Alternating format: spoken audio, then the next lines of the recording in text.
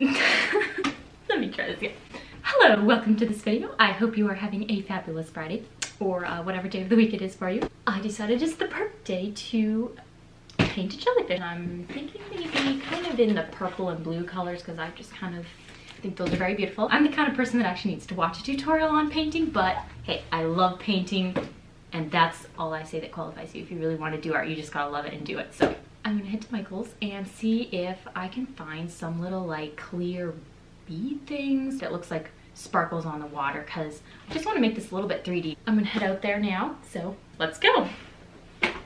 Oh my, it is so beautiful outside. Always wear your seatbelt. It will save your life, and it's the cool thing to do, so buckle up before you try. So we finally made it here. I absolutely love this store. If you ever don't have ideas, just walk into this store. You'll have like so many ideas. It's just hard not to buy the whole store. Let's go see what there is.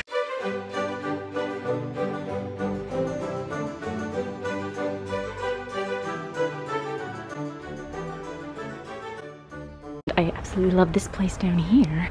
Check out those hair things. So pretty. Basically, I would wear one of these to school. I mean, you don't have to be getting married to wear something fabulous in your hair. So, yes, but I already have kind of a big collection, so putting that back up. This is like my absolute favorite aisle in the store. Look at all these paint colors. Ooh, here's the watercolor. Super, super pretty. These are acrylic. Yeah, enough random wandering around the store. So I just found, check out these little fabulous things. They are, it's like crushed glass actually. I might actually do these. There's different colors like purple and blue, then kind of a yellow glass, and then a more of a white kind of one. So I don't know, we'll try that. I'll go look at the beads, but I think I'm gonna pick these up. Okay, and we are back with these. Since I think about it now, I probably should have gotten the more bluish white colored ones, but we're just gonna do these ones. Ooh, oh, these are so pretty. Wow, this is hard videoing with one hand. Ah, I'm gonna have to get my tripod. Okay. I absolutely love glass. I think that's gonna look really cool. It's gonna, ow. Oh, that's a little bit pokey. Okay, gotta be careful with that. Okay, so my plan is to figure out what size paper I'm gonna use. My biggest paper size, because these are fairly big and I don't want them to dwarf it. I'm gonna first, I'm having a very hard time explaining this.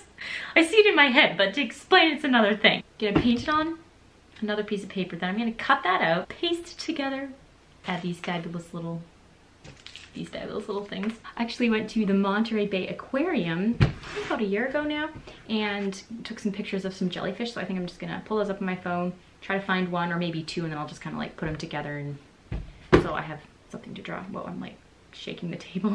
Okay, so I found a picture. Let's start to draw.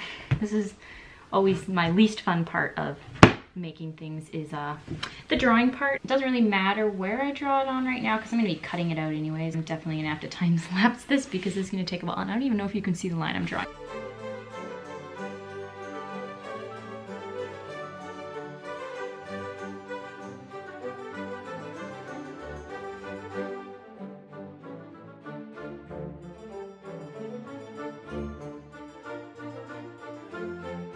Okay, so understand we kind of have a problem here. As I draw, it just doesn't show up on the camera. I'm just gonna go ahead and just kind of finish drawing these out. And then when I paint, hopefully the color's gonna show up better. So now I'm gonna start painting. Catch that for me, because you're turning off. I just push the red button. Yeah, time for the fun part now. At the beginning I said I thought I was gonna do like blue and purple, but I'm just gonna do what kind of the picture I'm going off of, and they're more like a reddish orange color. What I always like to use is paper plates to put my paint on. I'm just gonna, no. Okay, we're good. We're gonna do some red, some orange. Actually, yeah, we're gonna do this orange. Is there a scissor back there somewhere? Oh, can you give me those scissors over there? Right. On the, thank you. Gotta open up this paint. Ah, it's just all coming out. This is like a magenta color. My favorite. Uh-oh, where did the sun go? It just left. Okay. Oh no, I'm gonna need, oh no. Sometimes you need to use pliers to open up paint. It's surprising, but you actually don't need much paint with watercolor at least. It goes a long ways. Wait, what color is this? Cream? Oh no, that looks gray and I do not want gray. Better color over here. So here we have our colors. Hopefully that'll go with this idea here. So let's get started. Now for the fun part. Okay, my hand is covering up. Let me try to move this over here. We have kind of a time warp going on right now. My battery went dead. I'm not gonna wait for my battery to charge. I need to get 2 batteries is probably what I actually need to do.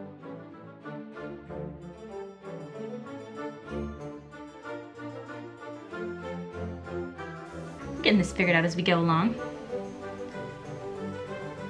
I've decided this video will be far from perfect, but you know.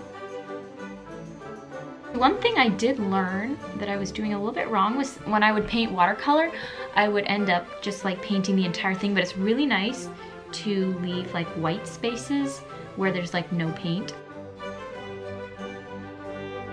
We're definitely gonna have to time lapse some of this because it takes a while.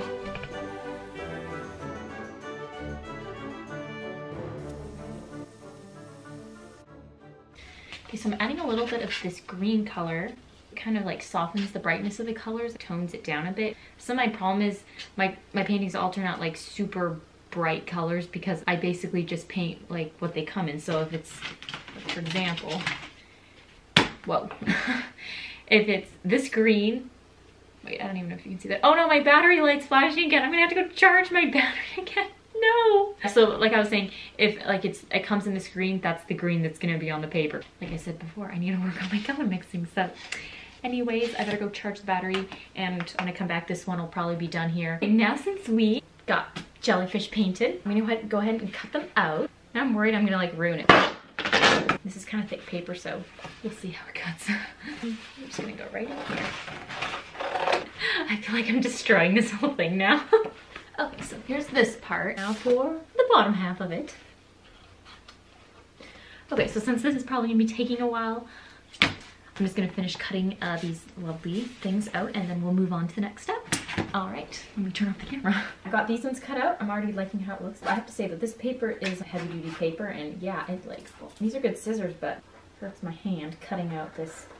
It's like cutting cardboard, maybe not quite that bad. It's kind of nice, like bigger, I'm saying a lot. Yeah, that is a problem of mine. Bigger pieces of paper, you can use like less detail. Pardon this weird lighting here. The sun's starting to come through the window. I think what this just needs is a very dark blue background. Kind of like these two blues. I think I'm gonna kind of maybe mix these two a little bit together. I'm gonna get a really big brush. I'm not even sure if these are made for watercolor, but I'm just gonna try them. Gotta open this one up. Stab with scissors. This is always like the scariest part, pure white paper. This is a lot harder than I thought. It's like kind of streaky. I don't know if you can see it here. But I thought, well, we'll just go with that. It can be like the ocean current in the way the light comes through. And this is using also a lot more paint than I thought it would.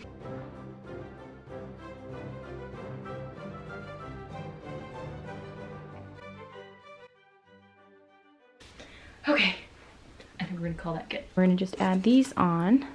I'm gonna use this foamy tape stuff, glue sticks, and some regular glue to stick this part down with. So these glue sticks actually didn't work. I actually used this tape runner and that stuck the rest of those little things down. Now I'm just going to paint some more of these little things in here.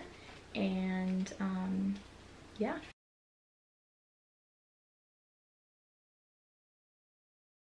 So these are now some of the final touches I've been adding to this whole thing. I went in with some purple pencils, colored a little bit of that in. I took this really pretty purple to kind of give this effect here. So we're moving on to one of the last steps now. I'm going to take a marker and draw in the long things.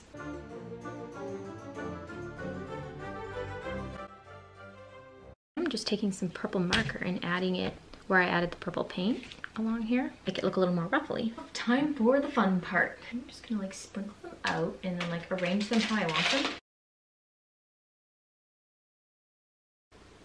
them. Yeah, I think I like that. It's gonna be a lot of work to glue all down.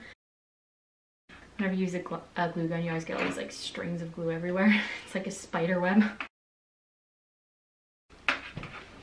My extension cord doesn't go far enough. I'll glue that. Okay, I think they're all glued down. Just shake it. Uh-oh, no they're not. Are you ready to, are you ready to see the finished product? It is, I'm gonna call it done. It's just lovely. Okay, so here it is. See if I can get it to focus. There we go. The little glass beads. And you have the jellyfish, these little glass pieces. Add kind of like a sparkle to it. We used markers, paint, and we used these fabulous little things here. Put it all together, and I had so much fun doing this. I hope you enjoyed watching. I hope you were inspired to go make something. I've always wanted to make videos, and so I decided, you know what? I'm just gonna start. There's a lot of work to be done on these, but you know what? Gotta start somewhere. That is it for this video. I hope you learned a little something. Until next video, have fun making things. Don't ever forget how special you are, and bye for now.